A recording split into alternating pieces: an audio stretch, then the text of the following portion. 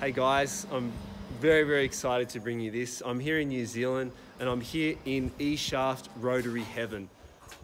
Precision engineering. Now this is where it's all happened. It's this one shop in New Zealand. Jeff is the business owner, engineer. Now he was the first guy to build an aftermarket or his own 4-rotor E-shaft that is working. It's in at least, he sold probably upwards of 50, he's told me. We know the products work. I've been in 2 of the cars on the weekend. Now, in regards to the 5-rotor E-shaft, there are 3 in existence, okay? One of which I'm about to show you inside. The other 2 are still getting worked on. Now, the balancing of those 5-rotor E-shafts, Jeff has told me they are quite tricky. He spent a lot of time R&Ding it to get the firing pattern correct and the balancing. So there are 2 issues and you have to get both of those right for it to work. Now, 6-rotor, we know the RX4, we know the BMW, we know Rob Dahm has one as well. We know the one that you saw in my video. There's another one there. In total, there's 7.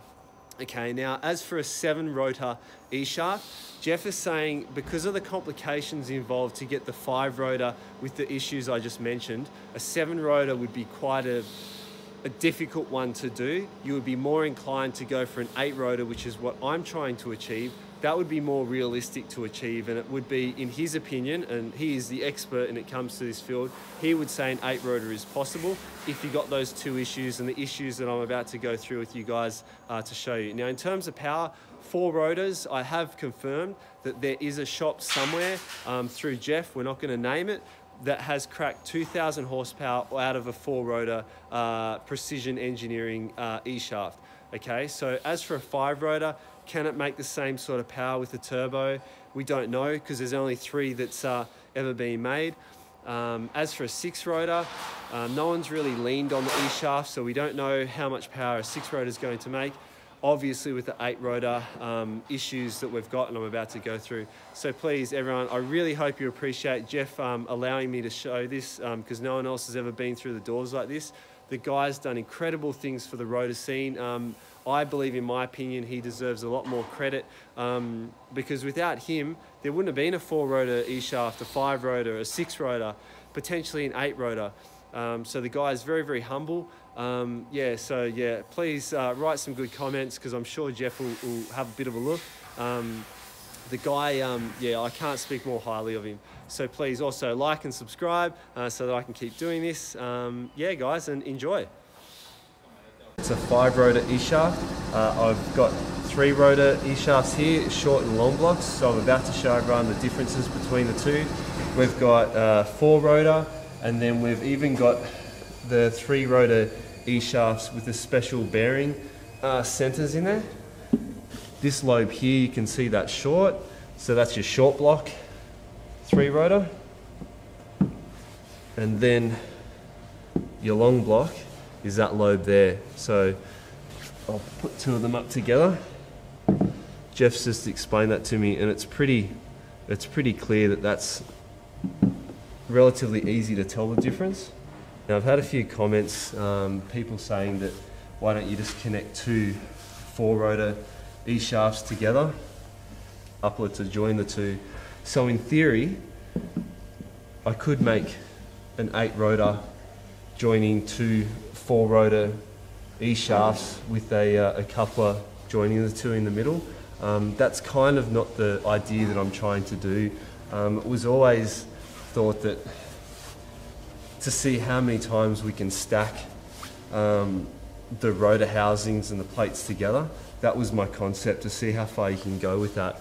The issue with doing that is you've got, after speaking to Jeff, who's developed the 4-rotor, the 5-rotor, the 6-rotor, and Jeff's saying to me that it's a firing order and it's a balancing issue as well. So there's a lot of question marks around the 5-rotor E-shaft, being that it's not proven yet. The lobes slide on and then they lock in, and then you just keep these stacking on. So 6, 7, 8, we're talking probably here.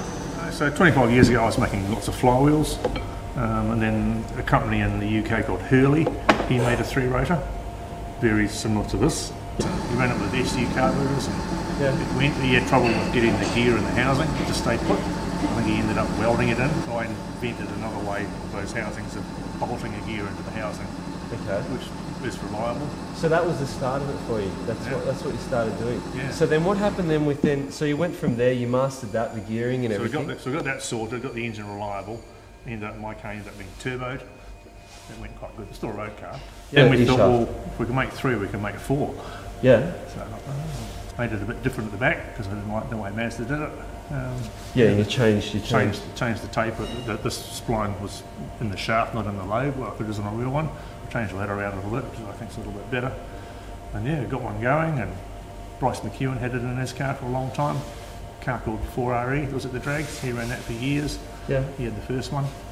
Wow. So that would have been 20 odd years ago. Yeah, it's 8 years ago that was. That he's had that, and that got sold. That's in China now, that car. And just slowly more and more of them started to go, and people started to turbo them. And they still didn't break. 4 rotors, a happy E-shaft, isn't it? Yeah. It's just a happy engine. There's so many of them out there. Nutcase ones with big power, and people like got 1700 horse out of one before billet plates. Billet, yeah. Before Yeah. that, yeah, Yep. just on cast iron plates. So what about what's the highest number of horsepower that we have seen so far out of a 4 rotor? That I you've think the Puerto Ricans got a couple of thousand out of one. So they have hit the 2000. I think so, yeah. There's no reason why it can't. Yeah. But I think that was again on cast iron plates. Okay. So it probably would have broken. Okay. The billet plates is a different story altogether. With the 5 rotor, what sort of power do we think we could get out of that in theory and Just 25% more than a quad. So a peripheral port one will make probably, I don't know, say the 700 horsepower. out of this here? Yeah. Okay. In a PP1 like 725 horsepower. Okay. Now 6 rotor E-shaft. So the 6 rotor is just 50% up on a quad, so it'll make like 900. Do you think connecting 2 4 rotor E-shafts together would be a more, would I say, easier than put a couple Easier. But It's using existing tech. yeah. You know the 4 rotor works. The front of the back engine would be a problem because it's got to have some sort of a coupling. It's also got to be joined to the back of the other engine, so the whole front of that back engine would be weird. Yeah. It kind of takes it, but it would be achievable. Yep. What you Yeah. think? And you're using existing tech. You know that works. Yeah. Yeah. Nothing's going to happen with the 8 rotor. It's Completely. Yeah. just no idea. Every question that I throw at you with a 4 rotor E-shaft is pretty good, isn't it? It's everyone out there watching, like it's 4 rotor E-shaft is the It's the ultimate one. It's just such a cool engine. cool sounding, Yeah, it works. It just sounds awesome. You, Right. So that's basically been lapped. Those 2 parts have been lapped together, so they become a matched pair. So they really fit. They are a pair, and they have to stay as a pair. so when they're being machined, they're So when it's being machined. machined, when I grind it, it's really right. It's like the angle's right, but it's still not a matched pair. So we get grinding paste, which is why it's grey, and we lap it like an old valve, Oh yeah, so they match. yeah. That's They it. marry in and bed Yeah, in. that becomes a matched pair.